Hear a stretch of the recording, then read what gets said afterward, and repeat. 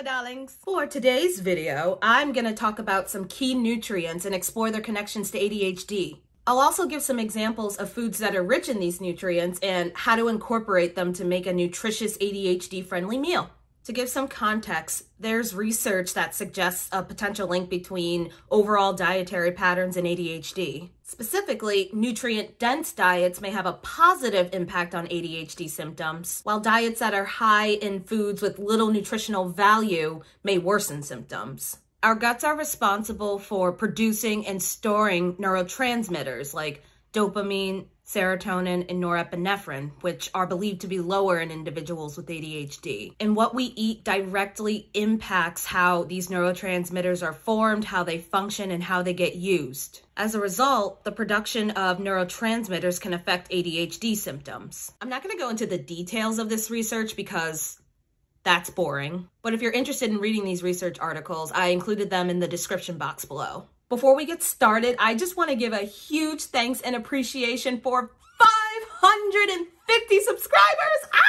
My initial goal was to hit 500 subscribers in 6 months, but thanks to you guys, I exceeded that goal in just 2 weeks. So thank you again. I love and appreciate you guys, and the next goal is to get to 1,000 subscribers. Alrighty, let's get into it. Grab some harvest snaps like this video, subscribe to my channel, hit that notification bell, and let's get going. The first nutrient to enter the stage is protein, the essential nutrient laying the foundation for strength and vitality. Dietary proteins are made up of amino acids, and those amino acids steal the spotlight, crafting not only muscles, but the messengers to your brain. Take the amino acids tryptophan and tyrosine, for instance. Both are crucial for cooking up dopamine and serotonin, those feel-good neurotransmitters we talked about earlier. Eating enough protein ensures that our bodies have enough amino acids to make those neurotransmitters. And where do we find this amino acid extravaganza? In a protein-packed pantry full of nuts and nut butters, seeds, beans, and legumes, soy delights like tofu, and a sea of fish. They can also be found in poultry like chicken and turkey, and let's not forget the savory sensation of meats like beef and pork. Dairy and eggs also earn their spot on the protein podium. So for those with ADHD, ensuring a protein-packed diet isn't just a meal, it's a strategic move to keep those neurotransmitters in check. Next up, carbohydrates. Why did the brain start a bakery? Because it needed a steady supply of carbohydrates.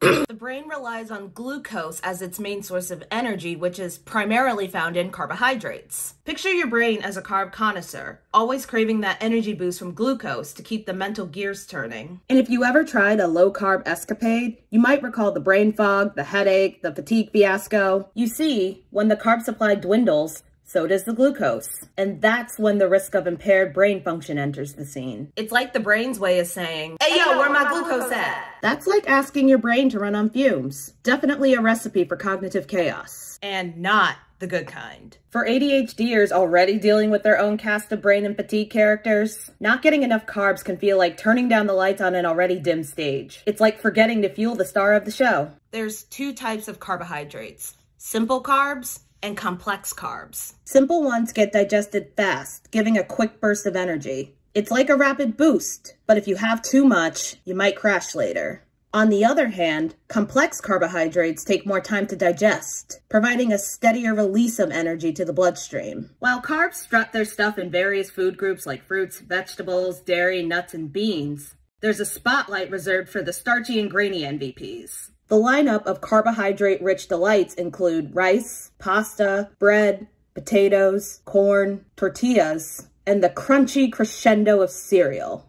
And without this VIP menu of carbs, the ADHD brain might throw an attention tantrum, like a disco without the right beats. But how those starchy carb stars are processed makes a difference. Take white rice, for example. It goes through a processing that removes a lot of the good stuff like fiber. Now compare that to brown rice, which is less processed. It keeps more of those vitamins, minerals, and fiber. Speak of the devil, let's talk about fiber.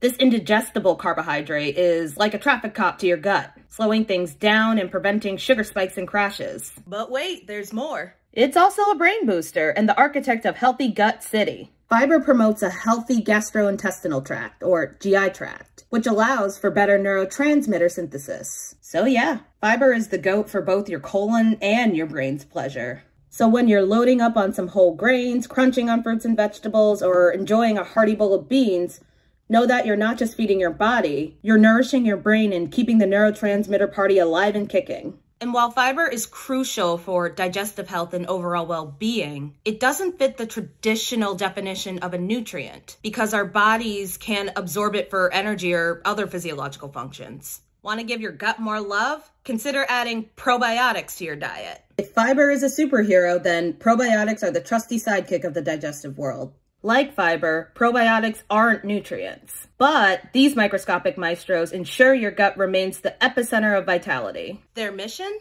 Maintaining gut health, creating a flourishing environment for beneficial bacteria, and, surprise, supporting the synthesis of neurotransmitters. It's like a microscopic marvel brought to you by the probiotic performers. The creamy tang of Greek yogurt to the spicy kick of kimchi, the tangy crunch of pickled vegetables to the fizzy refreshment of kombucha, and the smooth goodness of kefir to the cultured charm of sour cream. They're all very important probiotics to the gut community. Get it? Like VIP, very important probiotics. It's time to put the spotlight on our next international nutrient superstar, fat. Fats have had a bad name in the past, but they're not the villains that they're thought out to be. Actually, they're the complete opposite.